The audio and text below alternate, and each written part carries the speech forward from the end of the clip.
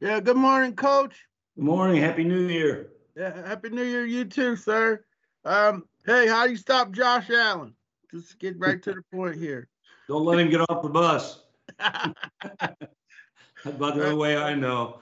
right.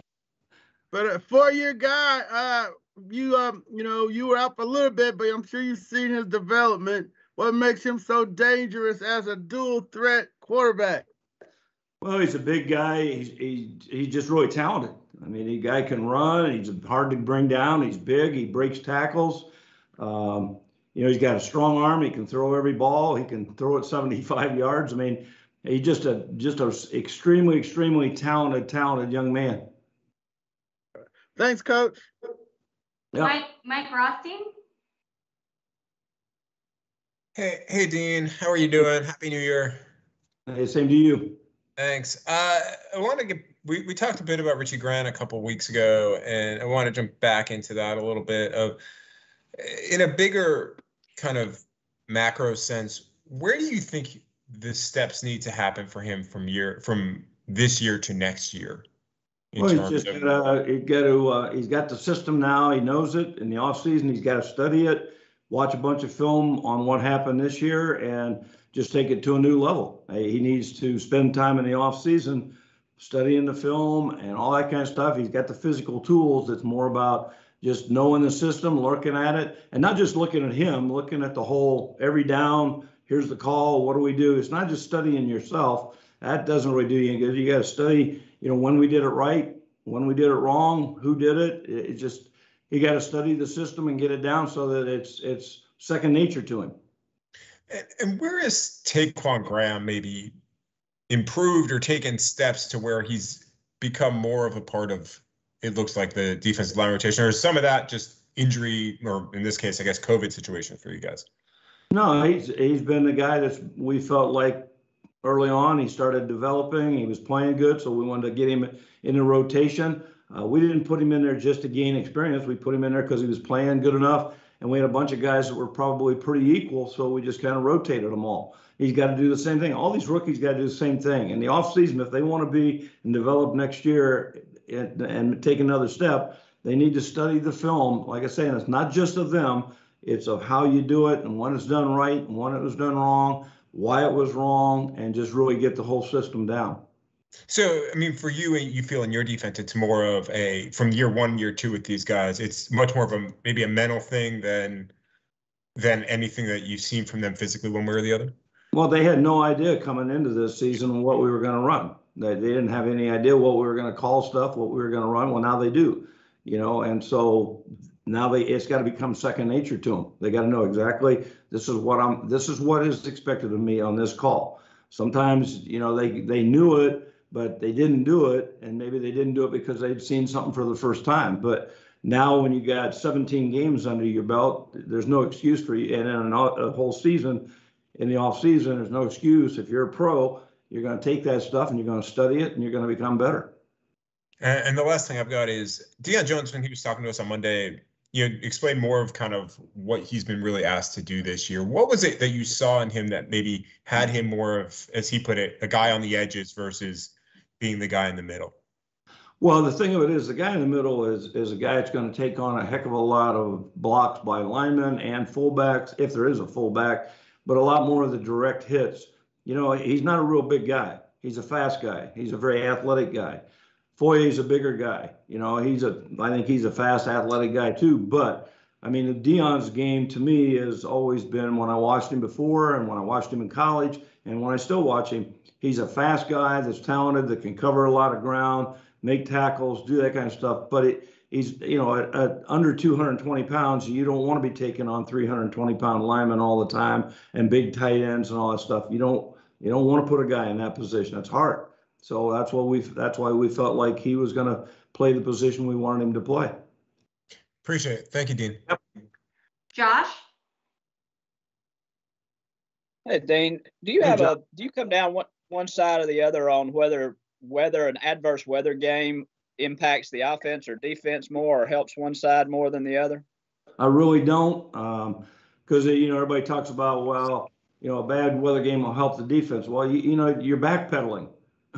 as a defensive back, not running forward. And then you got to plan at some point in time and change direction. Well, that's not fun on a bad field or a wet field or icy field or anything like that. That's hard to do. It's easier to run forward. At the same time, I think it's just as hard on offense. They got to go out and run a route and make a cut. And I don't know if there's any advantage one way or the other. I don't think there's any. If that were the case, every team that's down south goes up north would never win, and every team down up north going down south in the heat would never win.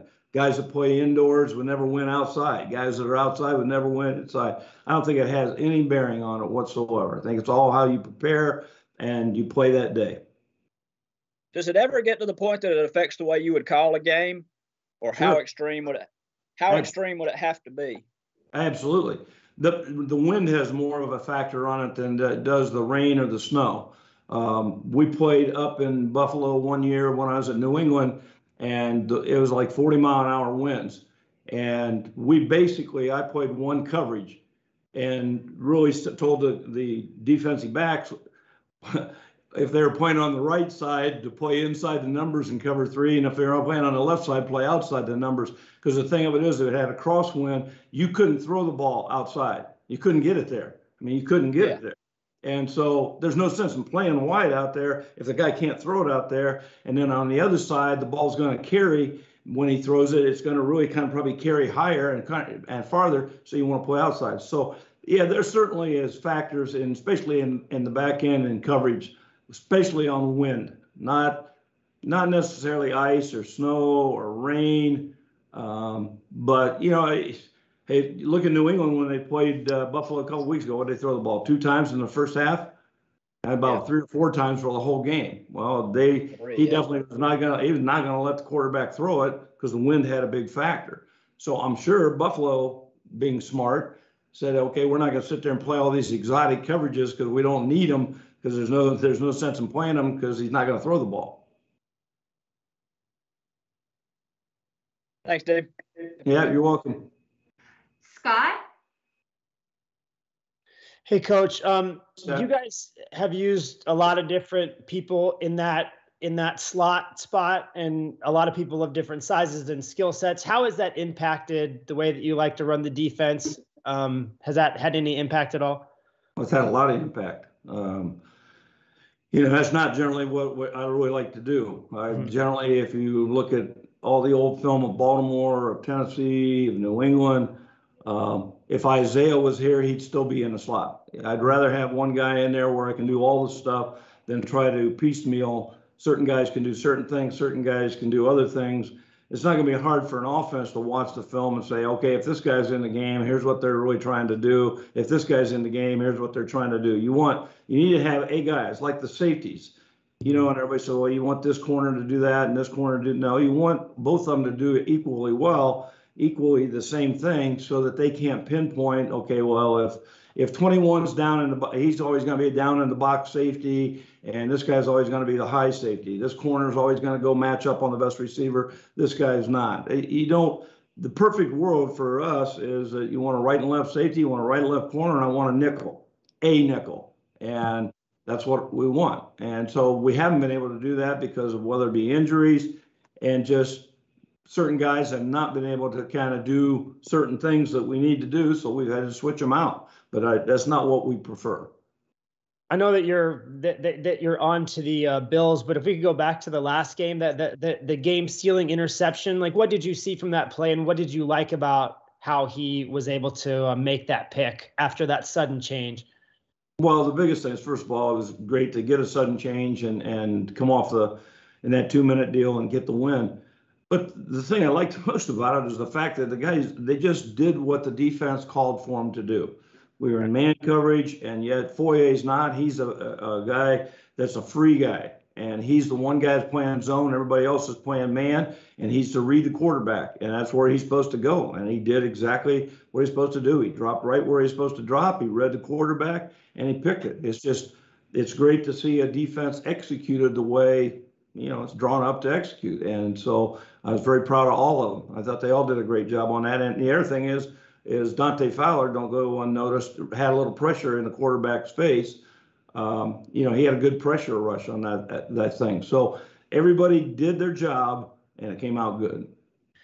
you guys are on a bit of a streak in terms of getting takeaways. Is there anything that you've seen where you guys have been better in that area? Do you think that you guys are better taking the ball away? Better, and I think we're more comfortable doing the stuff that we're asked to do. It's still a long ways from where it needs to be. I mean, we don't have nearly enough takeaways, not nearly enough. We don't have enough sacks. We don't have enough takeaways. We got to get better in that area in the future. But at the same time, we have gotten better, especially on the takeaways.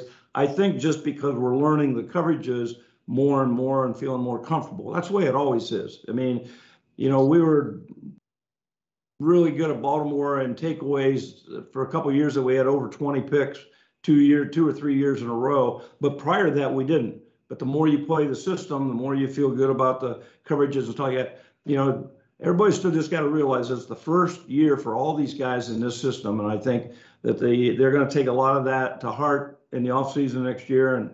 And we should be a lot better. If we're not, then it's my fault. Thank you. Yep. Chris Rim. Was my hand up? I'm good. All right. Okay, Dila, do you have a follow-up? Yeah, Coach. Just the running back, Singletary and Moss. What are some of the problems they present for you too? Well, they're just good hard runners. What I really see the problem is that they fit the system that they run. All this RPO stuff. The quarterback is still the guy that drives this offense, whether he's running it or whether he's throwing it. But it sets up the running game, and these guys do a great job in this running game of being able to run that RPO system. They just fit it. I think they've done a great job, Sean and Dayball. They've done a great job of getting guys to fit the system that they want to run, and hey, that's why they're having success. Thank you. All right, Michael. Yeah, hey Dean, this is a bit kind of off general topic here, but you've coached in a few different Super Bowls. I'm curious, is there a different level of anxiety pregame or a different feeling pregame that you get as a coach, as a coordinator when you're going to a Super Bowl versus other games? Yeah, but there's two thoughts on that. Really, is that the thing about it is that you kind of got 2 weeks there to prepare yourself for it. It's not like all of a sudden you're turning around and playing the next week. You really kind of have everything kind of down the week before you go, so that when you go, you're not really putting anything in. You kind of got everything all set. You go, you have media day. That was kind of like, you don't do a whole lot on that day other than the media. And then the next day, you're back into it. But all the game plan is already set. So it's not like you're staying up late that week before the game, having to put stuff together and thinking of a bunch of ideas. You really kind of got them all done the week ahead. I will say this, though. The very first Super Bowl that I went to with New England, Bill Belichick did an incredible job of talking to the players, because they had already just been to one, even the year before and 2 years prior to that, of telling the guys in the pregame, don't go out and get all hyped up and spend all your energy in pregame because it's a Super Bowl. Guys go out there, they're all amped up and all of this stuff, and they're all excited, and they're going 110 miles an hour in pregame. Do your normal routine. He really emphasized that. And I always thought that was an advantage that his teams had, because he kind of had them toned down. And then you see other teams out there just jumping around, going crazy. And yeah, they look good for about the first 2 series. And about the third series, half of them are hyperventilating because they spent all their energy in pregame and at the start. He always did a good job of keeping everybody calm and staying in your routine. I just thought he did a great job at that. For you personally, was there anything extra, anything added in terms of like that type of jitters or anxiety or anything like that? Well, the first one, I was a linebacker coach, so I wasn't a coordinator. So I think I had it was a little easier on me because I wasn't calling the defenses. There wasn't, the only stress was I just want to make sure my linebackers played okay. And I was pretty good with Vrabel and Willie McGinnis and Brewski. I felt pretty confident with those guys. But then the ones when you're the coordinator, yeah, it's a little different. I mean, hey, anybody tells you there's not a lot of stress on you in the Super Bowl, especially the one when we were 18-0. You don't want to be 18-1. We were, unfortunately. But yeah, hey, there's a lot of stress. You want to finish the job. That's what you want to do. You go all that way, you make it that way. You want to finish the job. So sure, hey, absolutely, there's added pressure on you. How did you deal with that? You just got to deal with it. I mean, what are you going to do? You know, I can't call in a reliever. So it's just you just do. You just kind of try to calm yourself down. You got to believe in the game plan you put together. That's the key to me.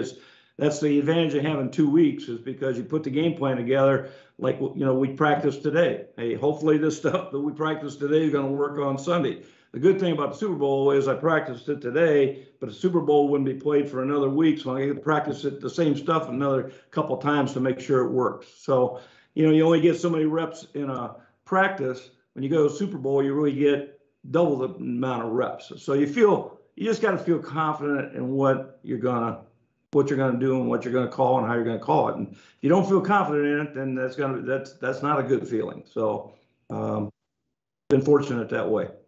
Appreciate it, team. Happy New Year again, man. Yeah, same to you guys. Happy New Year. Josh, Scott, do you have any follow-ups? I'm good. Thank you, Dane. Happy New Year. Okay, thank you guys. Appreciate it.